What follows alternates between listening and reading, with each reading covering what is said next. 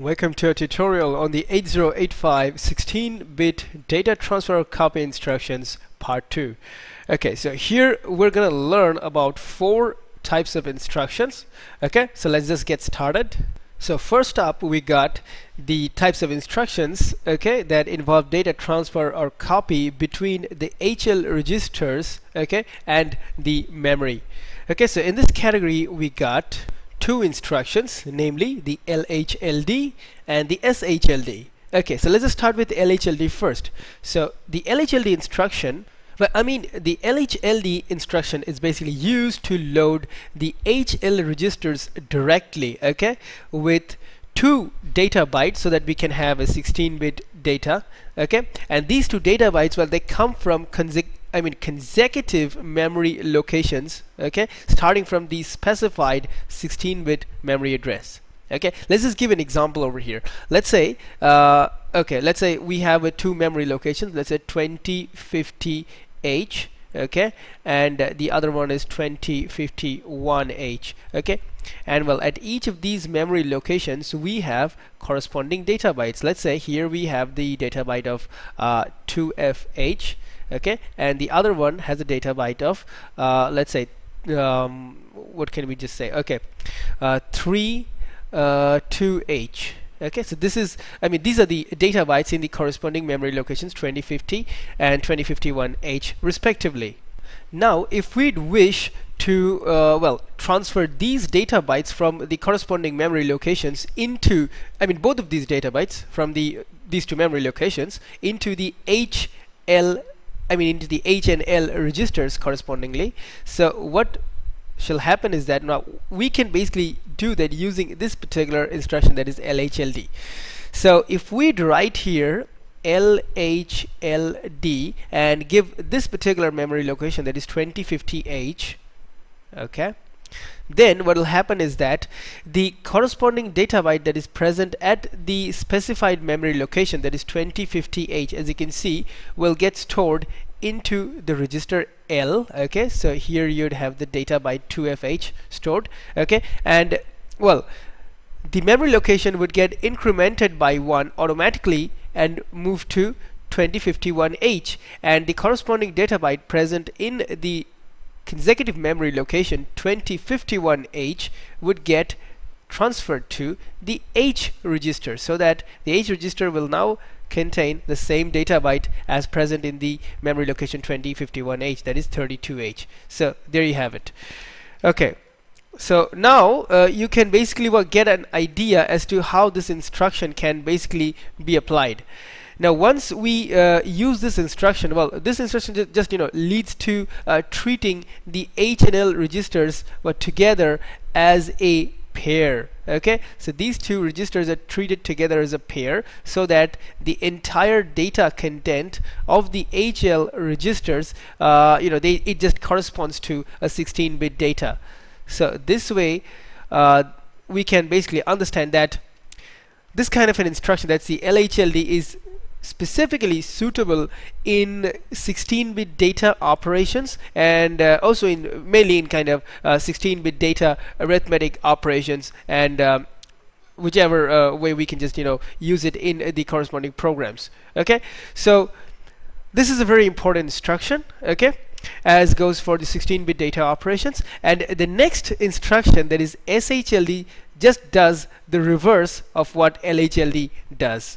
So in a way we can summarize the operation of the SHLD instruction by the entire content written on the left. So it says that, well, store, now SHLD actually means store HL registers directly. Okay, so what this instruction does is that it just stores the 16-bit content, 16-bit data content of the H and L register pair, okay, directly into consecutive memory locations starting from the specified memory address. Okay, so let's give an example over here. Now whatever happened, whatever I just showed you in the previous example, we just perform the reverse of it. Okay, now say that the HL register pair is, well, loaded with this data, okay, this 16-bit data, that is 32 in the register H and 2F in the register L.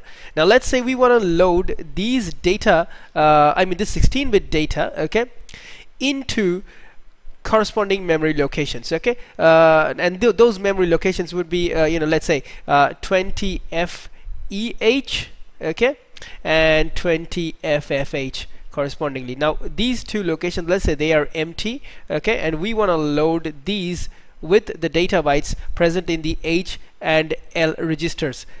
Okay, so what do? We can just do that by using the SHLD instruction. We just write it this way, SHLD, and give the starting memory location, that is 20 FEH. Okay, so 20 FEH, there you go. And now this particular instruction will lead to the storage of the corresponding data bytes from the H and L registers respectively into the corresponding memory locations. So since the memory location specified is 20 FEH here, so the lower data byte, that is the one stored in the register L, so in a way register L contains the lower byte, okay, of the 16-bit data, that is the entire thing present in the HL register pair, and the H register on the other hand, it contains the higher byte. Okay, so this lower byte from the register L gets stored into the location 20 FEH as was specified in the command. So we have 2FH stored in the location 20 FEH. Okay, and then the memory address increments by 1, and the corresponding data byte from, that's the higher byte from the register H, gets stored into the memory location 20 FFH. Okay, so there you go. So this is the kind of operation that takes place whenever we use the LHLD and the SHLD instructions. Okay, and they are, as I said, very popular when it comes to 16-bit data operations, involving 16-bit data, arithmetic, addition, and all. So there you can just use these instructions with ease. Okay, and also you should remember that, well, both these instructions, they are 3-byte instructions. Okay, and in both their cases the flag bits, they remain unaffected as well, since they only pertain to transferring and moving of data bytes here and there, so the flags remain unaffected. Okay, next we come to the category of the instructions that involve data transfer and copy between the HL registers and the program counter. Okay, well, so far you couldn't access the program counter. Well, nobody can access the data of the program counter, but we can also, but we have a getaway. We can load the program counter register, okay, with a 16-bit data to transfer the program control, and that is exactly what the PCHL command does. Now this instruction, well, it doesn't have any kind of operands, as you can see. And this instruction, well, it actually stands for load PC. That's the program counter register, which is, of course, as you know, it's a 16-bit register, and it's used to point or keep track of the memory locations through which the 8085 would traverse, or through which the 8085 would just explore to fetch the corresponding data bytes. It could be either opcodes or data, whatever. Now what the PCHL command does is that it just loads the program counter register with a 16-bit data, okay, taken together the entire content of the H and L registers. Okay, and also you can see that it's a single byte instruction. So now let's just take a look at how this thing happens. So imagine that the HL registers, well, it contains let's say the H register contains a data byte of, let's say, 30, okay, and L contains F2. Okay, so these corresponding data bytes that are present in the HL registers, if they're loaded into the program counter, okay, the program counter will treat this 16-bit data as a memory location, okay, and immediately transfer the control of the program over there. So now if we would basically declare this statement over here, I mean this command over here, so if we write here PCHL, okay, then what happened is that this is the program counter register. It's a 16-bit register. Now this gets loaded with the entire content of the HL register pair, okay, where the content of the L register is treated as the lower byte, Okay, now since it's a 16-bit data, and the content of the H register here is treated as the higher byte.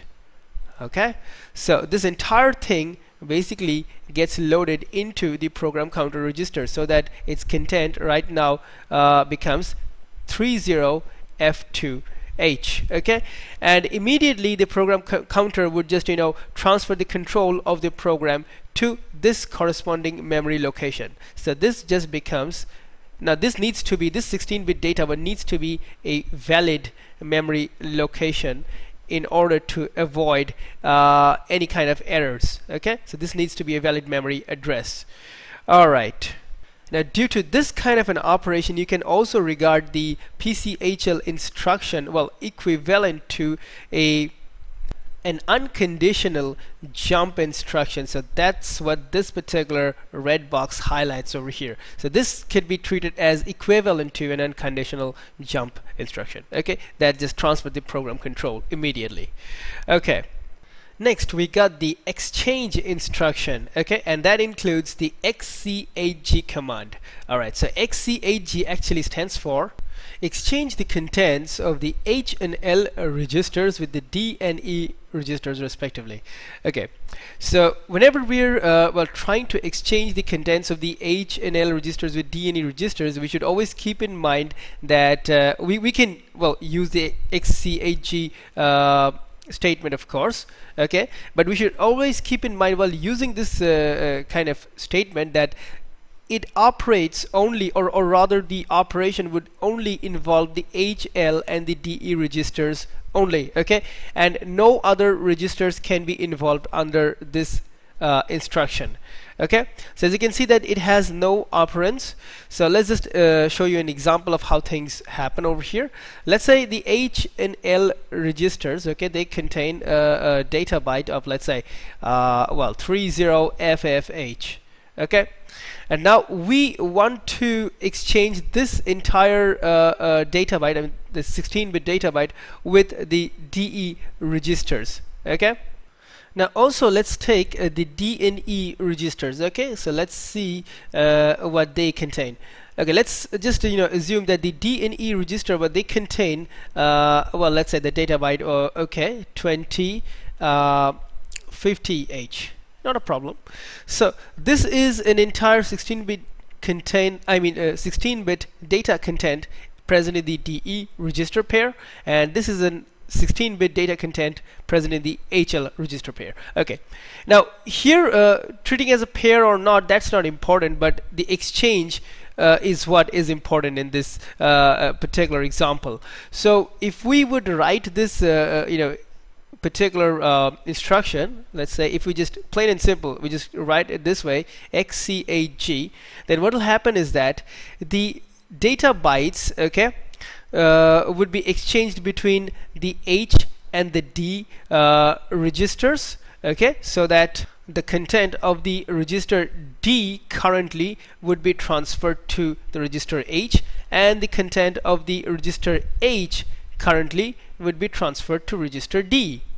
And similarly, the content of the register E would get transferred to L, okay, and the content of register L would get transferred to the register E, so that after this instruction gets executed, okay, the new content of the HL and the DE register pairs would look somewhat this way. Okay, so now that the content of the H register is transferred to the register D, so now the register D would contain the data byte 30, while the register H would contain the data byte that was previously present in the register D, that is 20. Okay, and again for the L and E registers, the content of the register L would be now present in the register E, that is FF. Okay, and the content of the register E would now get transferred to the register L, that is 50. So now you can see that an entire exchange of data bytes, okay, have taken place between the HL and the DE registers correspondingly. Okay, so this is a useful instruction when it comes to exchanging of data between these two registers, I mean the HL and the DE register pairs during various kinds of logic oriented programming. Okay, and it's worthwhile to mention here that the XCHG instruction is basically a single byte instruction, and also when it comes to the question of flags, well, the flags remain unaffected by this particular instruction as well. Okay, and similarly for the PCHL command also the flag register bits are not affected. Okay, so with these said, we just wind up our discussion right over here. Okay, and we're going to see you in the next tutorial where I'm going to explain a lot more instructions in detail. Okay, so it's a short goodbye for now, and see you in the next tutorial.